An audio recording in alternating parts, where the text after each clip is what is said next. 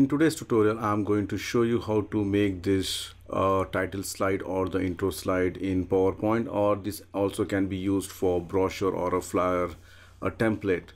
So you can see here I have just added one image here, and then I have added some shapes here, and then I have just put a text, the adventure begins, and then you can replace your own title here along with the detailed text. And I have added one more slide where I have just put some little animation to it. So whichever way you feel, without animated or animated one, you can use it.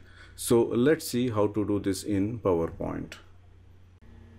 Add a new slide. I have changed the background to this gradient fill. Right mouse click, go to format background. You can see here I have added two stops here, and I've taken the type as linear. And this one color I have just taken the dark teal here, and here I have taken the color as black at the bottom. Now I'm going to insert shapes. From the rectangle, select the first option, which is the rectangle. Draw the rectangle, maybe this much size. Shape outline, make it no outline. Then go to insert again, shapes. From the basic shapes, I'm going to select the right triangle, draw the right triangle till top. Again, shape outline, make it no outline. Then go to rotate. You can just say flip horizontal. You can see something like this. And then I'm going to duplicate this. Press Ctrl D to duplicate this one, and just add the other side also. You can see here I can not like this, I can make it flip vertical and then just say flip horizontal. So you end up getting like this, and hold the shift key, select all these three shapes. You can see here under format, merge shape, make it a union. So you end up getting one size like this. If you want, you can just reduce the size, or maybe you can leave it this much also. The next step is I'm going to make it more smaller parts of this. So press Ctrl D to duplicate this. You can see here I've just duplicated. Maybe I'll give some different color. And then what I'm going to do is I'm going to keep only this much part here. For that, I'm going to duplicate this again. You can see here, give some other color.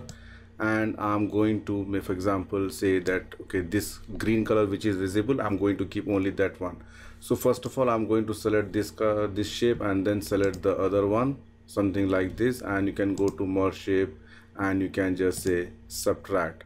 So you end up getting like this here. I'm just going to add one here, and later on we can change some other colors also. If you want, you can just press Ctrl D also. You can add one more this side. And this one I'm just going to cut it. Go to insert shapes, and I'm going to select the rectangle.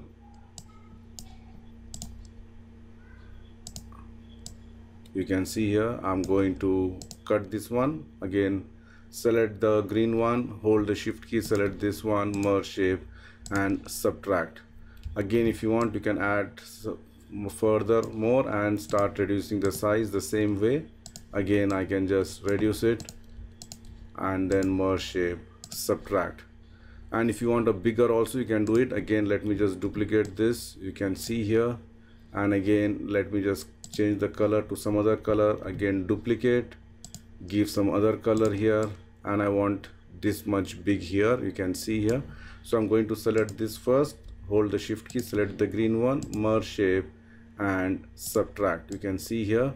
So this one I'm going to put it here, and later on I'm going to reduce the transparency of this one.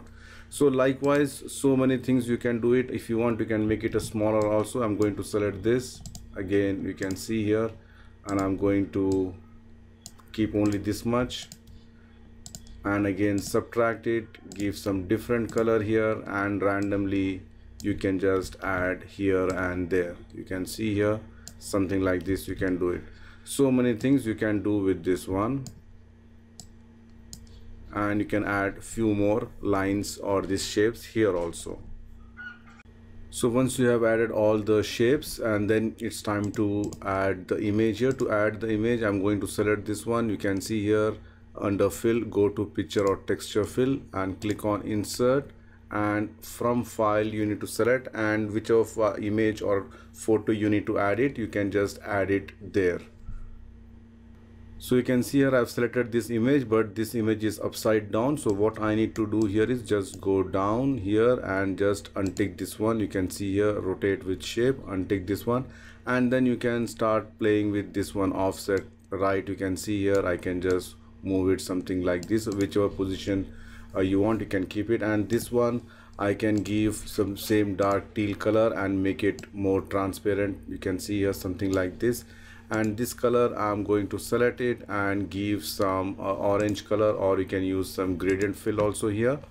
Here also I can use some different color. You can see here maybe this color I can use it, and here again I can use maybe white and increase the transparency level. So many things you can do for on this particular shapes. You can see here I have not added, you can add few more also in this one.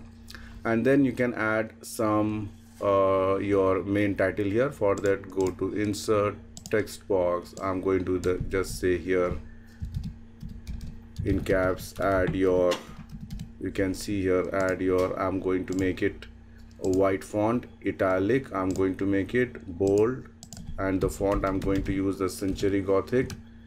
You can see here increase the size something like this, and press Ctrl D to duplicate. And I'm going to just say title here, make the size bigger.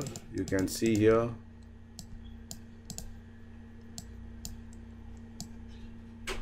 and this one you can change the color to maybe orange or whichever color you can prefer. You can just do this one here, and at the bottom you can add some detailed text here. I'm going to say equals LOREM within brackets 1. So it will give me some Latin text. This one I'm going to use some light gray color. Again the same font, Century Gothic. Reduce the font size, and I'm going to justify this one. You can see here, and I'm just going to put it here. So you can see here our basic design is ready. If you want, you can add some company logo here and some options. If you want, you can add it here. If you want some text also, you can add it on top of the photo. There are so many things you can think of doing on this particular slide. And the last part is you can think of doing some animations. There are a lot of animations you can do it. I cannot explain all these things, but you can use your own creativity or imaginations and do this one. For example, let me just select this one, and you can see here I can go to the animations, enable the animation pane. Let me just close the format shape, and this one I can just say fly in. I can say fly in maybe from left, it comes something like this. Here I can select this one, and I can just say again this one fly in maybe from right, it comes something like this. And this one maybe you can use some different, lot of animations are there. You can see here maybe I can use it a compress. So you can see here compress I'm using, and animation painter I can click on this. So many things which you can do with this one, and this should happen all maybe with previous, or there should be a small gap in between. If I play, it looks something like this. You can see here, and even you can just cut this one into half also, and then you can two images you can bring it together. So many things you can do with this one. So it's up to you how you want to use that one.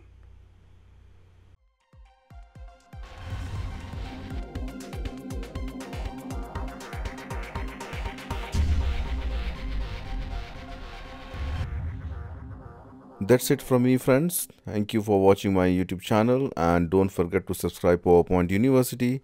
See you soon with more interesting stuff. Till then, goodbye.